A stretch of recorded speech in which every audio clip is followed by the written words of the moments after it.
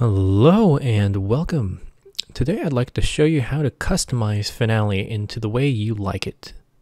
And we will be doing this tutorial in Windows 10 with the Fall Creators Update. You can see down at the bottom, today is the 28th of November. And I'd like to show you how to at least customize the look of Finale so you can be more productive with your composing, arranging, engraving, or what have you. So I'm in version, hello, thank you. So I'm in version 25.5 right now. And on the startup screen, what I'd like you to do is go up to the gear icon. That's going to pull up your settings. Now, all of these do different things according to what you like. So if we go up into new, this gives you the Maestro Font, well, the Maestro Font, just as it is. You can change this if you'd like to. I wouldn't touch this. Startup action, launch window, you can change this if you'd like. You can, when you launch Finale, you can, if you want to, you can have it go straight into a default document. So, new default document. So let's actually go ahead and try that. So click apply. Okay. Let's actually go ahead and close all this out. There's Audacity. So let's go ahead and open it back up.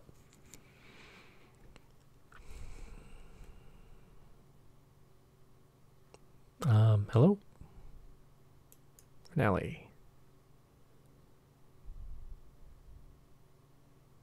And Finale.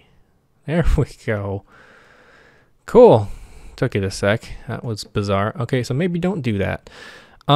Quick shortcut. So to get to the startup screen for Windows, if you press Control, Shift, and the letter N as in Nancy, it'll pull up the startup window.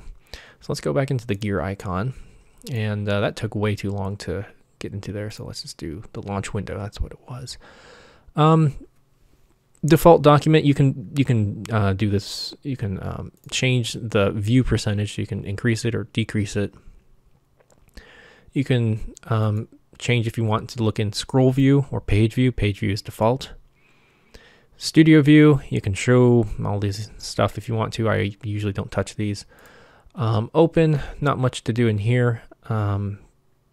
Really, if anything else, if you've been working with Finale for years, you could check this box right here, set human playback to standard for Finale notation files created prior to 2014.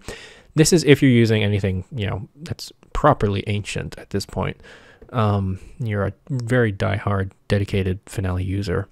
If anything else like that, I would just leave that. Save. This is something I'd like you to go into. I think everybody should do this. This will save everybody a big headache.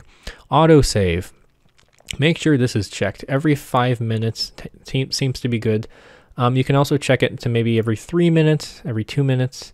I wouldn't have it autosave, like every 30 seconds or anything. I don't think you can do that, but every 5 minutes or so, I'll just change it to every 3 minutes. And then make sure this is checked. Make backups when saving files. This is good in case God knows anything happens to it. I actually want to make a video of showing you how to back up your Finale files folder in the future. Because I recently had a mishap where I didn't do this and I actually lost a file and there was no way to recover it. So I'd like to actually make a video in the future showing you how to actually how to set up your backup on your computer. Anyhow, so human playback. Unless you really know what you're doing here, I would just leave this alone. We've got view. You can then adjust a couple things in here. Show all messages. This is going to show you every single pop-up. Whenever you click on anything, I would leave that unchecked. Show tools menu. You can uncheck this if you want. That just eliminates the top row if you're just simply using keystrokes on your keyboard. You really know all those shortcuts, etc., etc. Edit. You can do some pretty fancy stuff in there. Blah, blah, blah. Automatic music spacing. I would leave all this checked. Folders, you can change destination folders if you'd like to, if you don't want to save to the C drive. or what have you. You can change that. This is fun. This can be a little bit fun. If you don't like the color of certain layers, you can change it, or certain, for example, I've messed around with this a little bit. Articulations, I've changed the colors of just to distinguish them between, regular articulations and maybe like expressions or whatnot. But by default, I think Finale does a very good job of color coding everything, but not making it too distracting.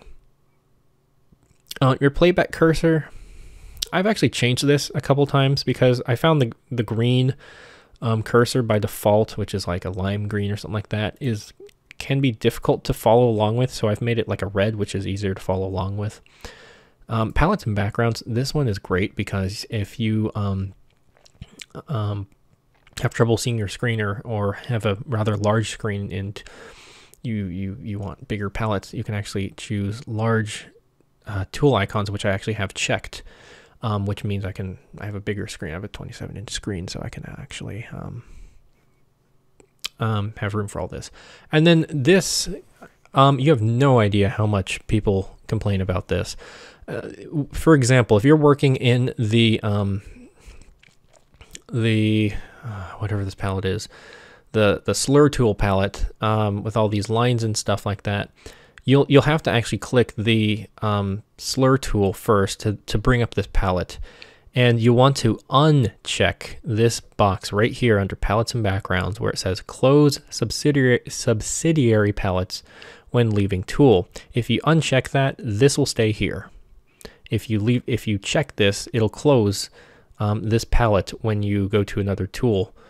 Click away from this palette. So uncheck that if you're tired of that. Show rest palette in simple entry. I leave this unchecked because I know the shortcuts for rests, because this rest palette can take up a lot of space on your screen. Close simple entry palette when leaving tool. Again, I leave this unchecked. I tend to go to the simple entry palette quite a lot, so I leave this unchecked. And if anything else, oh, this is really cool because this got reintroduced once again. You can change the background, basically this color right in the back right here if you want to a different color if you want, to maybe a darker color, to a brighter color, whatever you like, or a graphic file. This is great because you can actually select dark gradient if you'd like to. And even for the manuscript texture, which is what you see right here, the paper, if you are tired of looking at the blinding white paper right here, you can actually go into graphical file, and they have a couple to choose from. So I chose beige paper, which is nice. You can also choose score paper, which is a little bit more of a yellow hint of it. So I leave it at that. Then after all, click apply, and you can already see it already changed the background to a nice more of a darker color, and it kind of helps your eyes a little bit more. If all else fails and you just realize you screwed this all up and you just want the defaults, you can just click reset all preferences. This is a new setting in Finale version 25. You will not have this option in any versions prior to version 25. So if you really would like to reset to everything to default, this is a good version for you if you need that. While we're on the topic of screen resolution and whatnot, or hue, I guess you could call it. If you're on Windows 10, here's one thing that I actually have set up. This is a Windows feature. On your keyboard, press hold the Windows key on the bottom left-hand corner and the letter I as in igloo, and that'll bring you into your Windows settings. Now up here, go up to System, and I have this thing called Nightlight, which is under here. Again, you have to have Windows 10 on here. It doesn't work on Windows 8, I believe. I don't believe it works. And I could be wrong. Certain Windows versions, Windows 10 versions, may or may not have this. Nightlight settings, and I actually have this turned on. It is 7:30 at night. I have this turned on, so whenever 6 o'clock rolls around, my screen actually starts to fade to a dimmer color. As you can see, you can really set it. I like it to be about right there, so it's not too yellow. And this is nice because it doesn't put too much strain on your eyes. And then you can just go ahead and turn off and whatnot. So that's the only Windows feature I play around with. So you've got all that set up. So let's go into default document. There's more to it than that. So let's say, so I've customized these palettes for my screen in particular. And how can you customize palettes? Well, look at this. So if you go up to Window, right up here, you can first of all check which palettes you want displayed on your screen with simply just by checking them. Like for example, file palette you can have right here. I don't use file palette. That's cool. That's neat. I'm not sure why it does that. I don't think that's supposed to happen, but anyhow, if you want to, you can actually, you should, there it goes. You should be able to snap it to the edge of your screen. If anybody in Make Music is watching what's happening, I'd like to know why it's doing that. That's kind of funky. It could be my computer. I have no idea what's doing that. But you can also just drag it. Unfortunately, you cannot nudge it. I wish you could nudge it. That would be nice because it doesn't really snap to other palettes, which would be nice if it did, but no, it's not that big of a deal. And there you go. You can just slide them in and it'll remember that. But let's say, just for the sake of demonstration, like for example, let's look at the simple entry palette. Simple entry palette.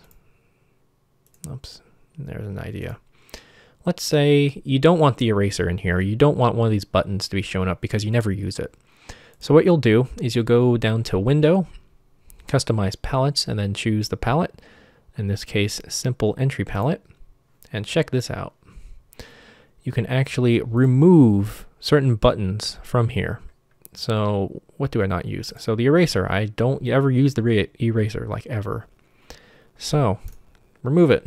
And this will basically just take it off. You can already see it removed it. And now it gives you more room over here for other things. What else do I never use, actually? I never use that. I never use that.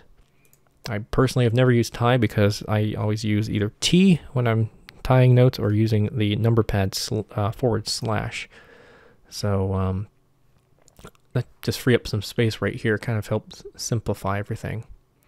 And you just close, and then you can also reset it, which is really nice.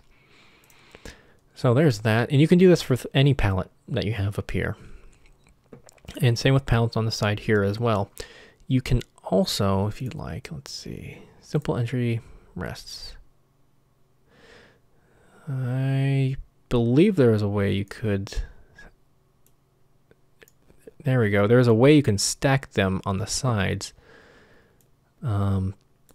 So the way I did that was kind of messy. I think this should be fixed in the future.